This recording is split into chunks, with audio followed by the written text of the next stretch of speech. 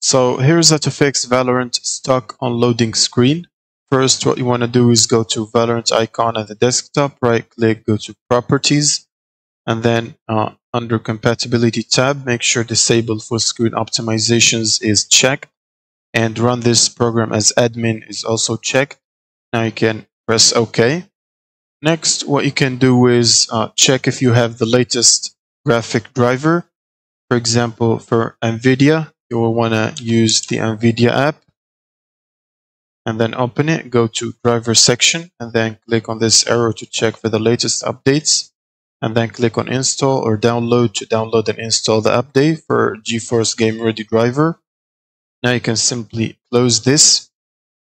Next, you will need to open the Riot client and then try to repair the game from here, and then try to run it. If it still does not work for you, what you can do is right click Windows icon, open the terminal as admin, or basically CMD as admin. You search for it in the Windows menu, the same.